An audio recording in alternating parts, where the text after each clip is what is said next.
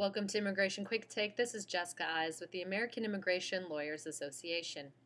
We recently spoke with Jason Mills about concerns that the Provisional Waiver program is not working as the administration had intended and is letting down U.S. citizen spouses and children who are unintended victims of harsh immigration law.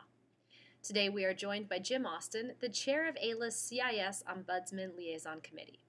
Jim, I understand that your committee identifies problems that individuals and employers experience when dealing with USCIS and propose systemic changes to mitigate problems.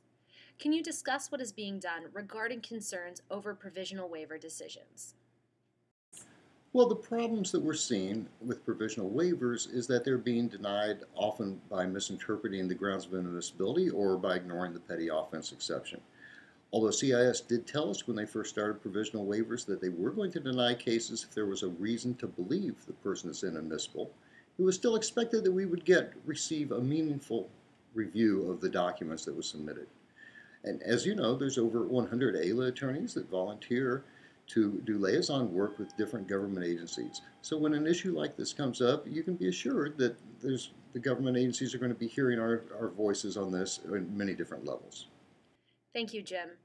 And what is the best way for AILA members to get assistance if they receive a waiver denial and they feel the inadmissibility grounds were loosely or inappropriately applied?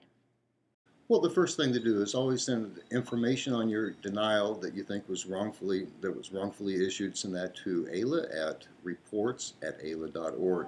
It is great help to liaison when we have examples and lots of specific examples that we can show the government where the law is not being correctly applied.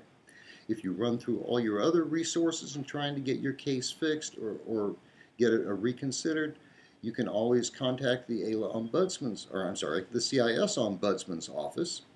The Ombudsman does case intake, they do case services, they have a large staff that deals with these things. You can apply on the Ombudsman's website online to make your request and they can help review the case for you. What do you hope to see happen regarding the provisional waivers? Do you see a potential resolution to this problem? Well, I'm hoping to see CIS move towards increasing the quality of their adjudications. This is really a classic example of government, do your job.